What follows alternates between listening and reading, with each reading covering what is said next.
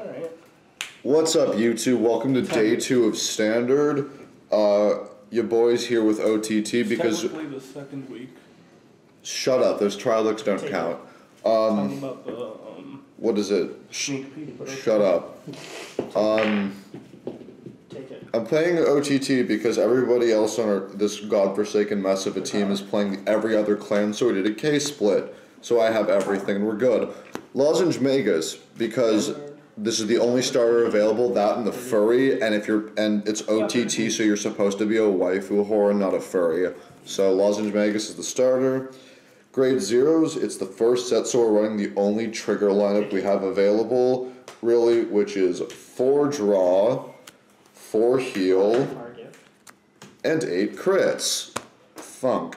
Because it's OTT, you don't need, and you don't really want more than the 4 draws in the form of the PG. Also, you crit people to death, because that's how OTT really does things. So, OTT's trigger lineup is basically, it makes itself. Grade 1s, we're going 4 copies of Circle Magus. So, on Van, so she has 2 effects. One is on Van or Rear, if you drive check a grade 2 or greater card, you can put it to the bottom to draw a card. And because you people don't know how to read and are bad at this game, no, if you have 2 Circle Maguses, you don't get to put 1 back and draw 2. That's not how it works. Okay. Also, when you ride on top of her, you can counterblast 1 and draw, so it's great because you have Lozenge Magus, draw, go on her, draw again, so Circle's lit. Circle's a great card. That's why it's a triple R, because it has those 2 solid effects.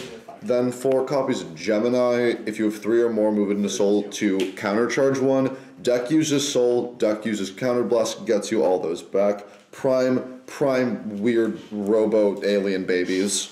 That's based off astrology. How much is Exactly. No, it's based off of Beyblade Metal Fusion. Oh, sorry. Yeah, Right. no, it's fine. We're going 2 copies of For Fall Magus, which is on call, check top or bottom it, your choice. Because we're only running 2, because we're also running 2 copies of Luckbird, which is on call, Soul Blast 2, draw, and it gets 6k till end of turn. This is a solid card because drawing is always nice and it becomes an 11k, but you only want 2 because Soul is a thing, so the slots available are Lozenge. So this is the list that I like to go with because it's a nice. Grade 2s, 4 copies of the obvious Promise Daughter. On attack, if you have 4 or more in hand, 6k to hit those force numbers. And it can't be retired by card effects, so it's an instant fuck you to Kagero and Narukami, which isn't even out yet. So Resist is fun. But premium. What's premium?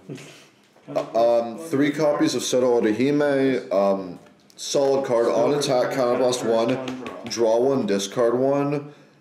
And you can check the top, and if you draw 1, discard 1, and if you have and plus 6k, and if you have a grade 3 Vanguard, check top and top or bottom it. It's more scrying. You can use it after your Vanguard attack for defensive triggers to fuck over Nova Grappler.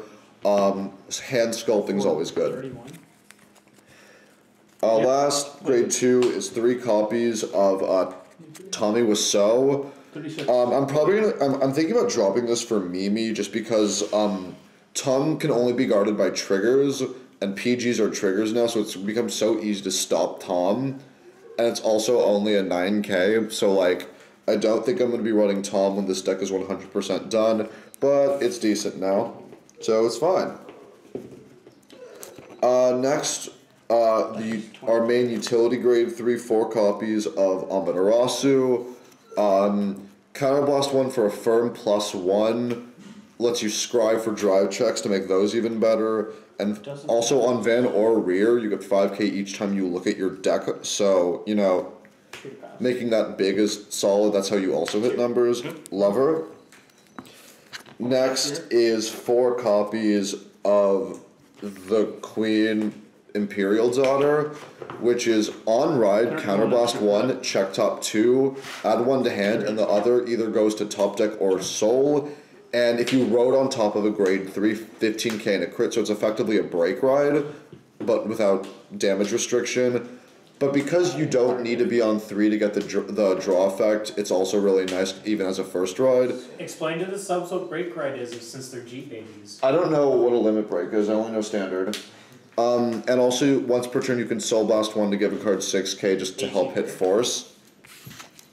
Lastly, we're running 2 copies of the friggin' Deer, because this card is actually really good, and considering all the drawing and soul charging you do, using its skill is actually pretty easy. The people on Vanguard say it's noob bait. X3. Noob bait? Yeah, What the fuck does that even mean? to make people that are new to the game think it's good. What it do is Soul Blast 2 grade 3s and discard a card. Okay, cool. So you have to ride grade 3s at least 3 times, but it works on van or rear, so you can ride, get a gift, and then call it to rear, so you can do both. Yes, it's 12. And when you pay the cost, check the top 7, take 2 critical triggers and put them on the top of your deck. The rest are shuffled and the other 5 are shuffled, put to the bottom at random so you don't get to see them. And when you do that, all of your cards get 10k. This is the real finisher because it helps you get crits and it helps you get big beefy numbers a la Soul Saver Dragon. So that's good. And last but not least, we are running 4 copies of the promo Protect gift. We're not running the secret rare because it's a weeaboo and it costs $60, and we're not running the Misaki one because it's a weeaboo. This is the only pure one because we're not weeaboos here. So that's it. This is standard. These are going to be shorter now because G units aren't real. Still gotta hit that 10-minute ad revenue though. We got 3 minutes, 20 seconds left. Okay. So yeah. Let's add some unnecessary comments. Or just like a 3 minute long outro. Alright, okay, thanks, bye YouTube. Where are we?